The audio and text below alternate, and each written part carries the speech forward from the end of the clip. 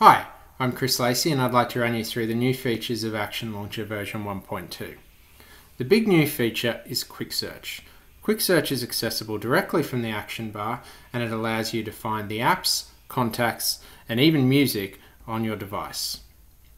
Quick Search is a feature very much in keeping with Action Launcher's stated goal of getting you where you need to go faster.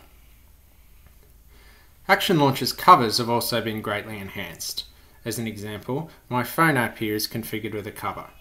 Pressing the app icon once will open the phone app as you would expect, but if I swipe the app icon, the cover's contents are revealed, in this case showing direct dial shortcuts to my most frequently contacted friends. Action Launcher's sliding app drawer is of course still present, and what's more, its animation has been greatly refined.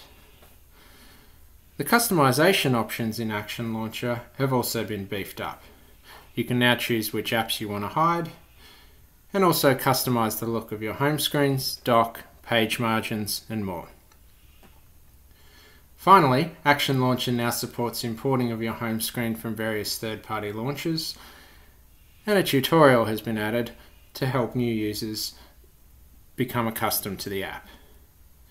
So that's Action Launcher version 1.2. It's available now in the Play Store, so check it out.